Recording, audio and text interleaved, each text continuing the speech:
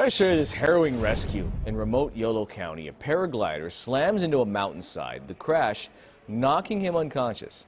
He was saved by a CHP helicopter crew after his paragliding partner was able to call 911. Quite a story here. CBS 13's Laura Hafley with that heart-pounding video and the officers who pulled the victim to safety. A race against time. We had about 10 to 15 minutes.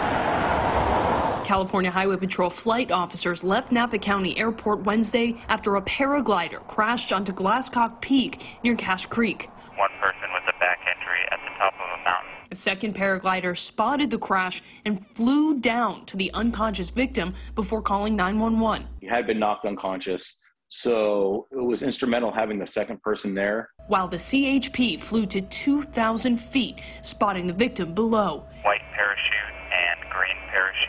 We knew we could not land. This was not the normal rescue. It was complicated, with the helicopter hovering 50 feet above ground, the sun setting, and the victim tangled in his equipment. My partner had to cut loose all of his cords. Time was of the essence on this one.